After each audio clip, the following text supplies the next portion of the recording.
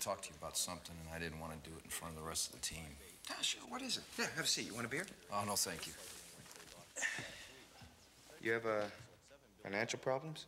I could put you onto a great investment guy. No, I don't have much of a portfolio right now, but you know what I was concerned about was why you didn't come up with that grounder that Riker hit in the ninth. It was out of my reach. What do you want me to do, dive for it? Raj, could have meant the game.